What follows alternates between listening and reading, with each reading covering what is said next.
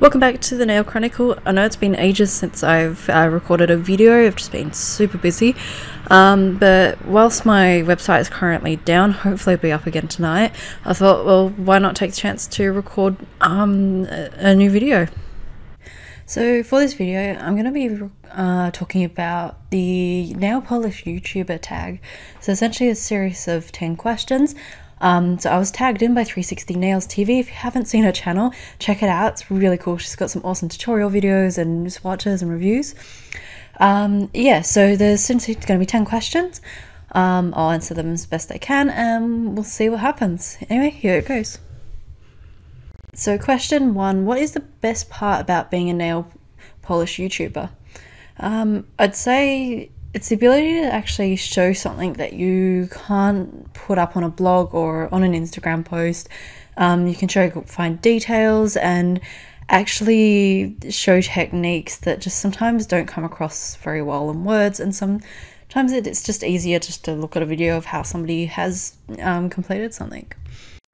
Okay, so question 2, what is the worst part about being a nail polish YouTuber?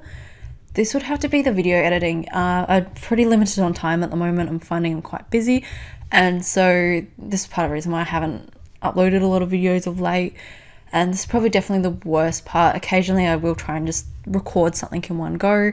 It doesn't always work out, so unfortunately my last video that I had planned to pop up, the videoing did not work. Yeah, so it's just little challenges like that that are definitely the worst part about being a nail polish YouTuber.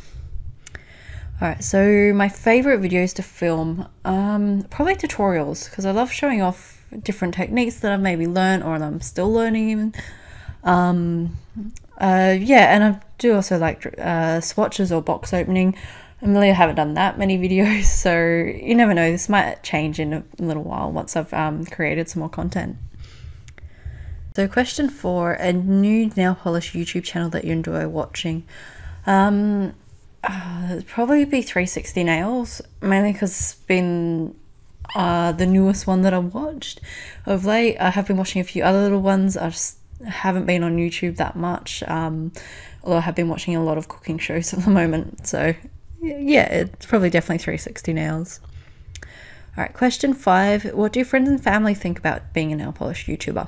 I think mostly they're supportive. A few of them were a bit surprised, which I can understand, but definitely like my partner's supportive. I'm recording this on a Yeti microphone, which I got as an early birthday present, which is epic, and so hopefully you can actually understand me, because that was some of the comments I got back on my last videos, is that it was really hard to hear what I was saying.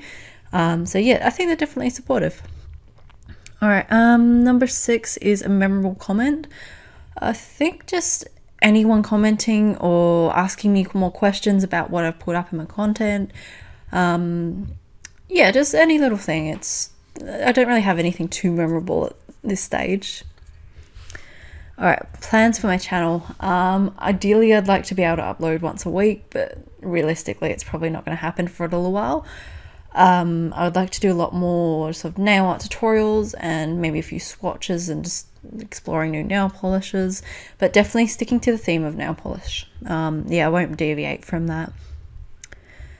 Alright, what's on my nails today? Well, today is actually my new nail day, so I change my nails once a week, but I haven't taken the old one off. So at the moment I've got a red china glaze, which I was halfway through writing the review for. It's currently sitting in a Word document waiting to be uploaded, with some gorgeous flower decals, which just add a little bit extra to it without going too overboard in the nail art space.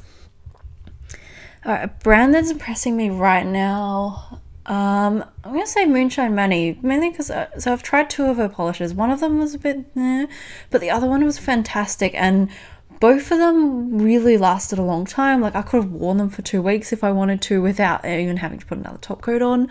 And so I was just really impressed to see how she's grown from her channel to creating her own nail polish brand. It was a great thing to try out, so perhaps in the future when I've gone through my current stash of nail polish, I might buy a few more of hers and we'll give them a go. Alright, and what do you think of your current collection as a whole? I'm assuming this question refers to nail polish. I quite like it. It's got a really diverse range of brands, so I've got anything from like some mainstream stuff like Rimmel, OPI, nails ink even, to some more indie stuff. So like ILMP is probably my biggest indie collection. Yeah, so, and I'm trying to diversify my colors a little bit, so I've picked up a few more reds which I was lacking, and just trying out a few different shades. And yeah, so trying to get away from having just blues and blacks and red. Yeah, so I quite like my current collection. Alright, so there you have it. That's my responses to the nail polish YouTuber tag. I hope you found it informative and gave you a bit of insight into my channel and who I am. I will think about somebody to tag in, and I'll put them in the comment. If you've got any other questions for me, or you're just curious about anything nail polish or non-nail polish related, chuck a comment down below. Hit like and subscribe.